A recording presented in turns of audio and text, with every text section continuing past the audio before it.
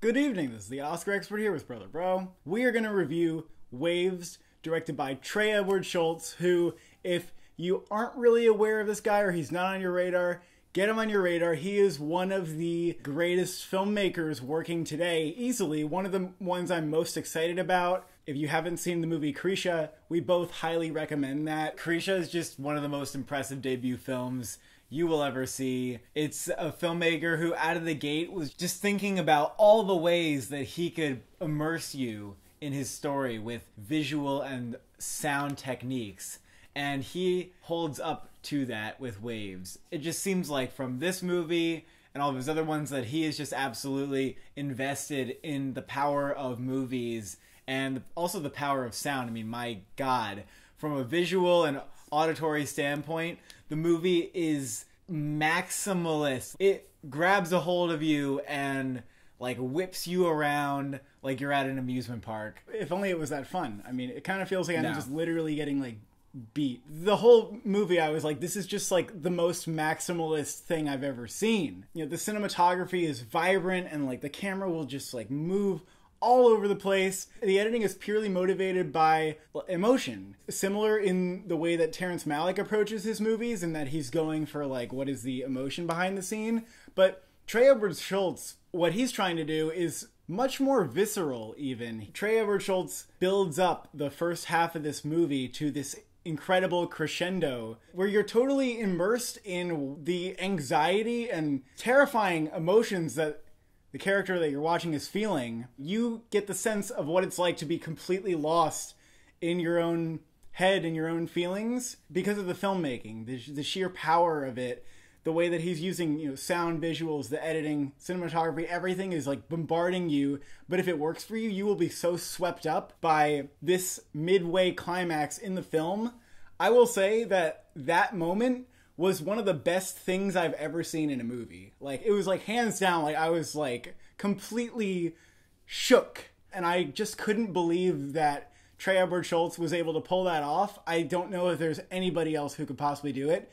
And that's why he's such an exciting filmmaker. He can evoke things in you that you couldn't get elsewhere. Like, I couldn't have felt what I felt from this movie through anything else. The first half and what it builds up to by the middle of the movie is incredibly devastating and something that I also, you know, I was shook by it. The movie had such a hold on me at that point. I will definitely take away that part of the movie like forever as one of the most felt experiences at the movies. But it was like being in the second person, almost like I'm at a Disney ride going through something, but it's not, you know, a fun ride. You keep comparing it to amusement parks. This is not. It's fun. It's not a fun ride. Panic attack inducing. I don't know what to say. I mean, it's an incredible I am honestly like speechless by a lot of this movie. Like what it takes you through, I just have no words. I truly don't. Except for Trey Edward Shults. Those are the only words that you can say there. If you like this movie, once again I will mention, watch the movie Krisha. There's a lot of similarities between that movie and the first half of this movie. Please watch Krisha.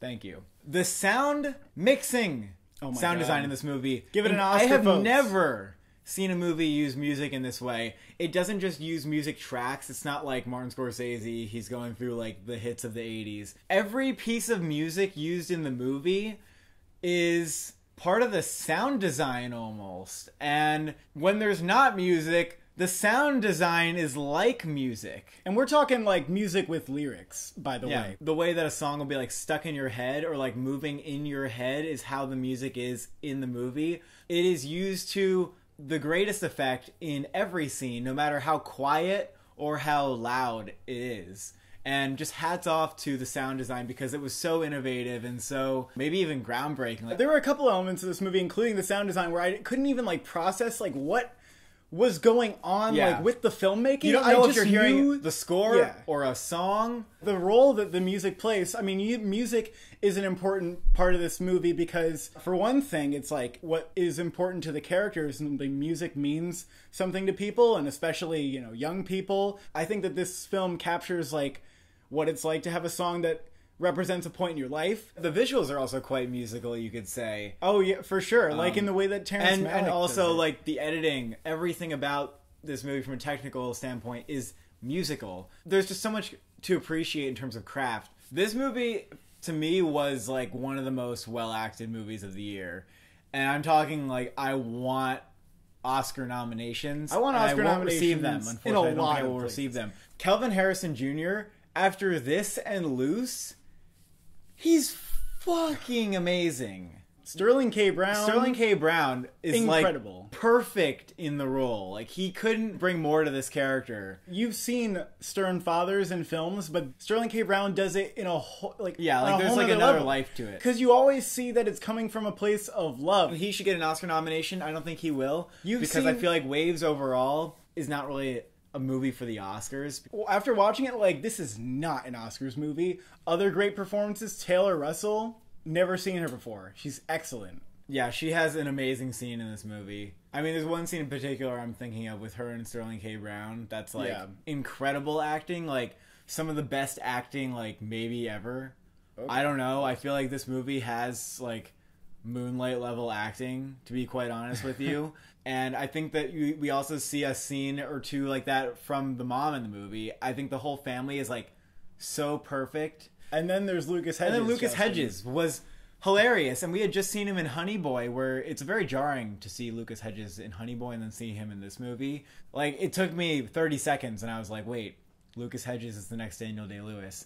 He somehow transformed from a young crazy Shia LaBeouf into like a person that I like want to be friends with, like relate to, and I'm like, oh my god, I kind of like know who that is. And like this, it's like such a natural character that you immediately like feel an affinity for. Like, oh, I like him. He doesn't seem like the kind of actor who transforms, but he really did. Like, he's a different person here. He has the awkward demeanor of a high schooler. I don't know how he channeled that within himself, but like he went back in a time machine to like bring that out.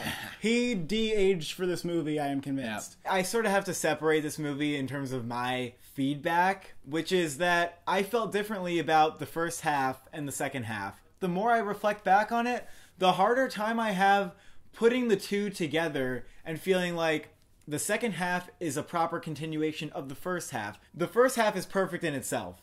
The second half seems to be going in a different direction, which I welcome. If this is the direction that the filmmaker wants to take me on, I want to be a part of that journey wherever he wants to take me. But I couldn't quite understand why we went in this direction. You know, for me, and I think for most people, like, this film is going to peak in the middle. It's slightly disappointing, but this is not a totally bad thing. You might not be quite sure what to make of it, but we spent a lot of time debating what it means or what it might add up to, like what the intention. What does the second half like give to the first half? There's a lot there, I think. I think that the second half is great. It's not as great as the first half. The middle of the movie couldn't really possibly be topped. As much as I think there is like great like substance in parts of the second half, great scenes, moments that I really loved, it just wasn't like as captivating or enrapturing in quite the same way as the first half. And on the other hand, you know, I respect so much about the filmmaking of this movie, but I can't help to give it a lot of the benefit of the doubt and say like, well, you know what, like I also appreciate the risk. In a way, the two halves make it what it is. I think that what unites both halves perhaps is first and foremost a sense of life, whether it's extremely painful or euphoric. You know, I think that contradiction is the center of the movie. My problem specifically with the second half is there's not as much conflict in this character. I have to question why we're telling this specific story and latching onto this character rather than somebody else who is more closely related with the first half. The first half builds up something so emotionally devastating that the second half seems to try to make some sort of catharsis out of it. And it's so difficult to do that I don't think it can even achieve what it sets out to do, like, possibly. But it actually doesn't do a bad job in that it falls just short of this, because I think it could have veered into worse territory where it's, like, explaining to you what it is. Where at least I feel like it leaves you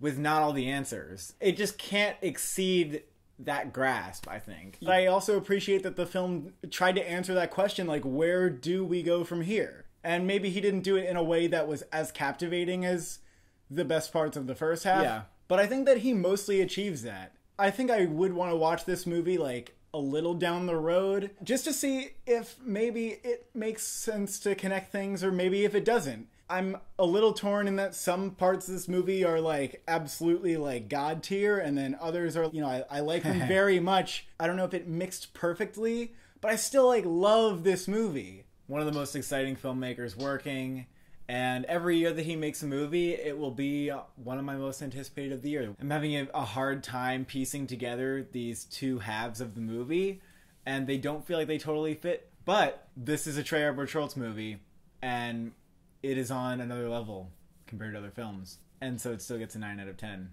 I have some conflicted feelings about this film, but do I love it as much as other 10s this year? The answer is yes. It's not a 10 because it's a perfect movie. It's not a perfect movie. No. It's a 10 to me because it is that memorable. You may feel conflicted about it, but there will be things that you just need to see what Trey Edward Shults is like fucking doing here. You just have to go see that. If you don't like when cameras spin around, don't watch the movie. Just close your eyes. You can get down with that and watch it. Thank you for watching. Thank you for subscribing. I actually have a pun for this outro, but